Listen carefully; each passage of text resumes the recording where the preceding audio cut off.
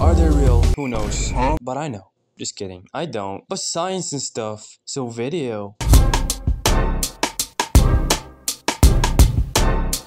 The universe is old, around 13.7 billion years old. To our knowledge, it's expanding. Whether the universe is infinite or not is still a matter of scientific debate. Same for whether my dad's coming back or not, but who cares? Our galaxy, the Milkiest of Ways, has from 100 to 400 billion stars, with each star having on average one planet. And that's just our galaxy. There are between 100 to 200 billion galaxies in the observable universe. If we count the ones in the unobservable one, it goes up to the trillions. So where the fuck is everybody? The Fermi Paradox. It highlights the contradiction between the apparent high probability of life and the fact that we still haven't found any evidence of alien life. What's up with that? Well, even though the universe is 13.7 billion years old, the Earth itself is around 4.5 billion, a relatively long time since the Big Bang. And the conditions for life might be rarer than we might think. Scientists have identified a set of criteria necessary for a planet to be habitable, but finding a planet that meets all of them is like searching for a needle in a haystack,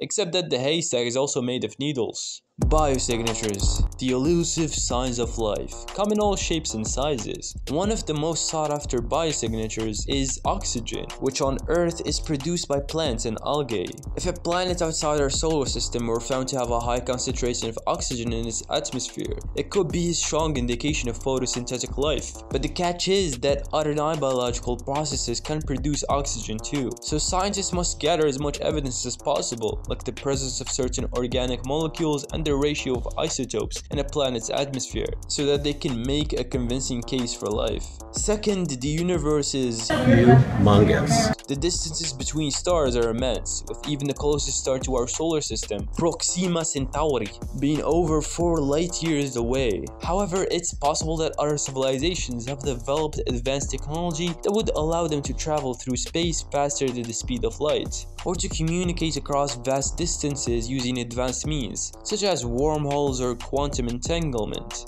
whatever that means. But one of the most depressing theories is that extraterrestrials might know of our existence, but just choose not to make themselves known to us. Think of it as how we don't like to interfere with wild animals in their natural habitat, just on a cosmic scale. Maybe they are watching us right now like some kind of weird reality TV show. So stop picking your nose, John. You're making us look bad. Quick side tangent here. I'm just gonna rant about how this grey alien design with the humanoid looking shape, big eyes and small body is the dumbest, most unintuitive design ever. Like, you seriously think other alien life forms are going to evolve the same exact way as us humans? You do know we only look the way we do is because of our environment and the specific evolutionary path we went through. If you just look at other creatures capable of complex thought in our own planet, they are very different from us. And that's just our planet, where the environment is relatively similar, let alone the rest of the universe. Why is it that the first thing that comes to mind when imagining aliens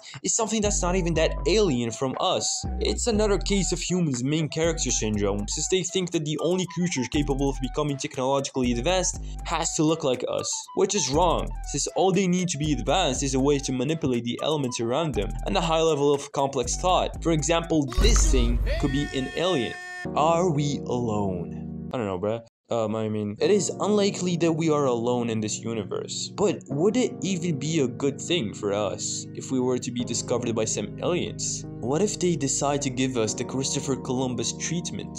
The one he gave to the Native Americans when he first landed in America? What if the aliens enslave us and make us do whatever they want? Ooh.